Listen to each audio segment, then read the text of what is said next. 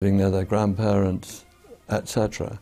These are elements which promote the stability of marriage, the stability of communities, help to reduce crime. There's another phenomenon blamed for the fall in social capital, and it's staring you right in the face. Television. If someone asked me, how can I be happier? I would say, yeah, turn off the television and spend a little more time with friends. Actually, you will be happier. The evidence is just overwhelming. But hold on, we get huge pleasure from the TV, don't we? It's our #1 source of entertainment.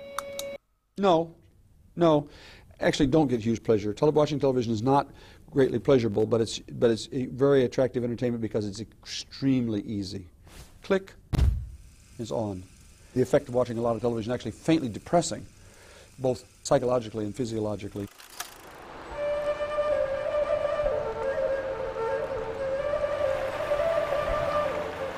In the remote Himalayan kingdom of Bhutan, the government is pledged to take account of gross national happiness in every decision it takes.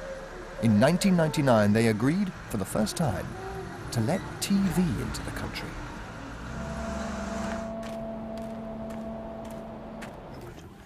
This is made out of yak butter. Over yak butter tea, I met a family who told me what it was like when Bhutan joined the rest of the world. I imagine when television arrived, it must have been a huge shock for people. Yeah, it was a big shock for most of the people in Bhutan. It just came in, and it's just not one or two channels that came in. There were about 99 channels that came in. Straight away, 99 channels. Bang. When the TV arrived, traditional family life departed. Usually they spend their time talking, planning. Family meal, yeah. Is that all gone? That's all gone now. Even, like, sometimes my niece and nephew, they watch TV while eating. So right. They don't TV sit together. dinner. Yeah, TV dinner. The TV dinner's arrived in Bhutan. Yeah. Oh, I'm sad about that. Fixated by Hindi soap operas, grandmother says she's become a TV addict. So much so that she neglects to pray. Sometimes she even forgets to cook when the program is so interesting.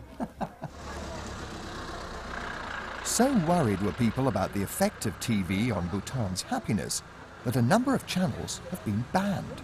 The telly's been blamed for rising crime and bad behaviour. One reason has to be with the way in which children are glued to television and are less inclined to do their homework, less inclined to socialize among themselves.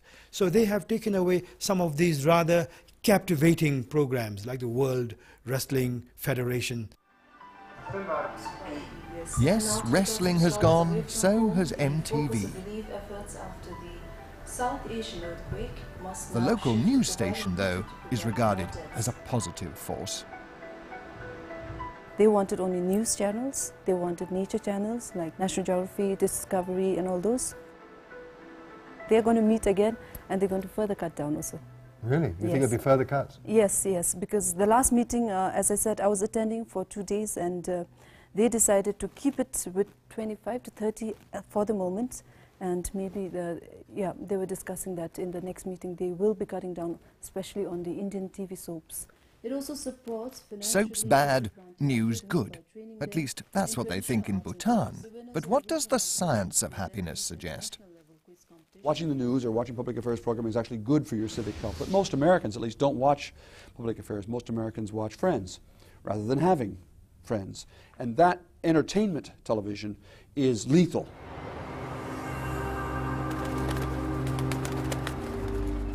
So what should we do to rebuild that sense of community that's so important for our happiness? We can't ban TV, and we can't force people to make friends. But we can make it easier. Swivel. And in Portsmouth, the council's got a team charged with boosting the city's social capital. Breathing in, breathing out. You can call it what you want, but it's about putting glue back into those communities for people to look after each other and generally to be a happier place to live. Stroke tiger, breathing in. if people have actually got friends and neighbours who they can interact with, people are going to be happier. Trading stamps. This is one of their schemes. Bend the elbows. Tai Chi for the over 60s. Look, they look like bloody rabbits. So I think the worst thing is isolation. And I think isolation really kills more people than anything else, because they're on their own with nobody to speak to.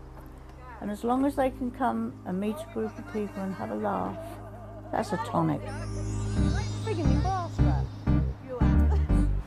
You just go up, first floor knickers at Marks and Spencer's. Get your leg over. Who's the comedian? Double somersault. During the summer, we go out on the little blue bus. We don't go far. We just go to little trips out, and we're all a nice little group to get on well together. And we have fun as well.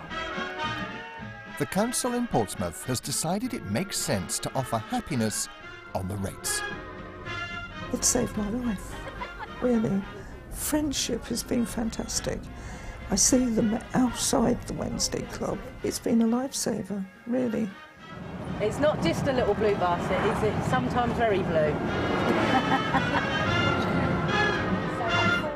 Being happy actually saves money. If people are happier, people are going to live longer, depend less on health, social care services. So there are loads of benefits. Happy people cost less.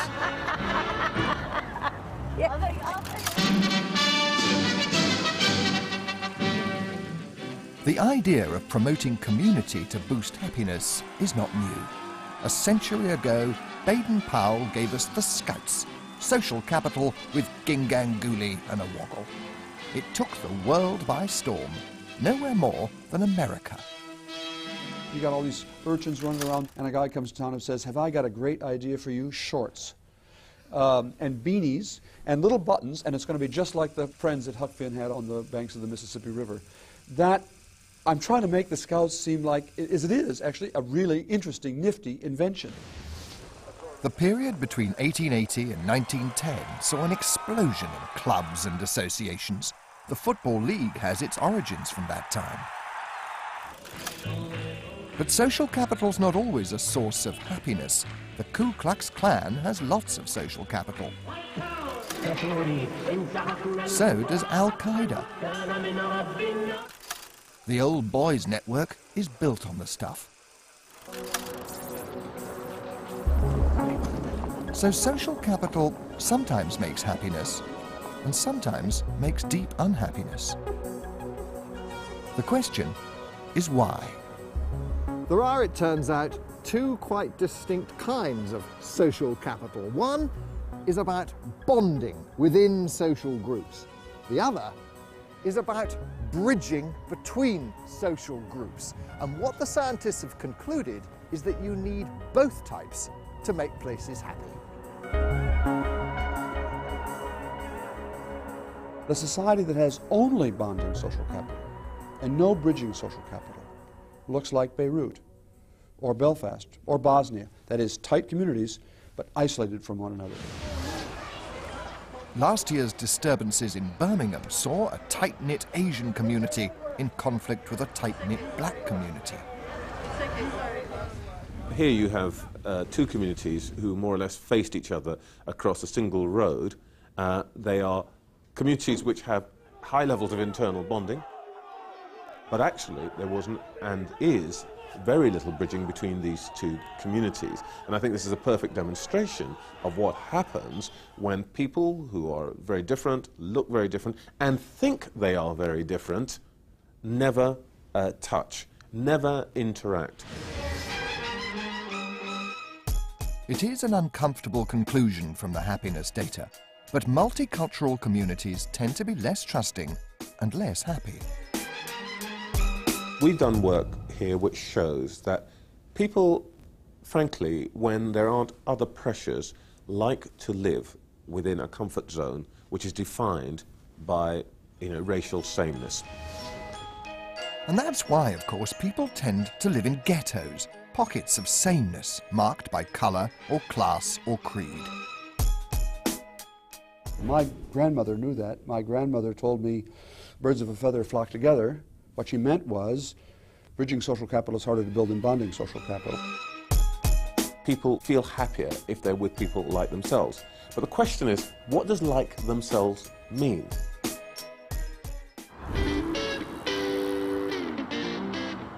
Ashton-under-Lyme, on the edge of Manchester, has two highly bonded communities, a working-class white community and a poor Asian community. In the past, crossing the road could mean entering enemy territory. I think there would have been a lot of attention. One young person walking across there probably would have got beat up. They'd be all out war, basically. They didn't tend to meet across the areas, but if they did, it was more about turf wars than anything else, if they did meet. They needed bridging capital badly, so they came up with the Ashton All-Stars and Oxford Park.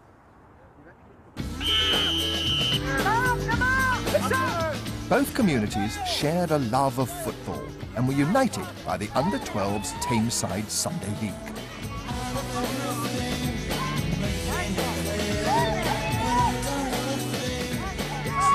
The idea of the football clubs was that it was a way of bringing the community to get together, but in a fun and energetic way. A lot of the young people are confident now to walk across and use that park or any of the area. And the young people are beginning to mix in pretty well in especially the sports activities. People are a lot happier because when you know people, you feel safer within your own area. So yeah, it's doing the community the world of good.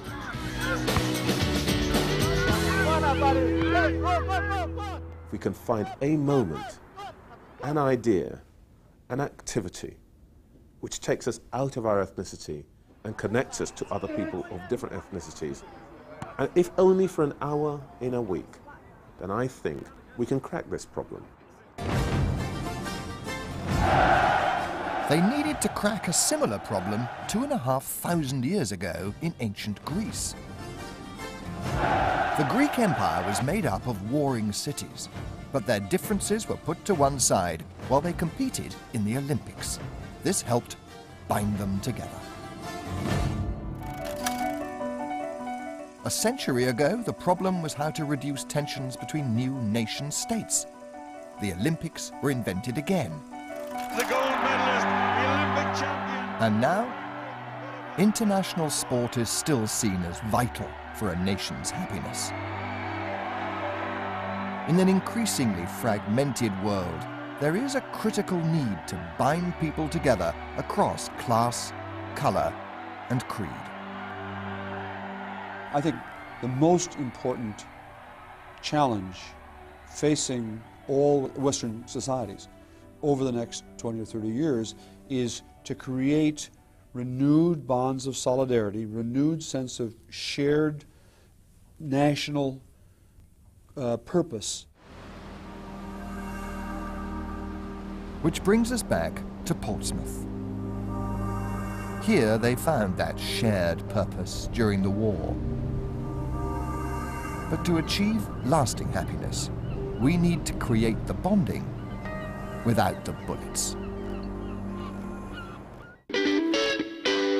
Next week, can technology make us happy? Could robots provide the friendship we need? Or is happiness a click away in cyberspace? And as the government builds 1 million new homes, has anyone mixed joy in with the mortar? If you want to find out more about happiness, visit our website, bbc.co.uk/happiness formula.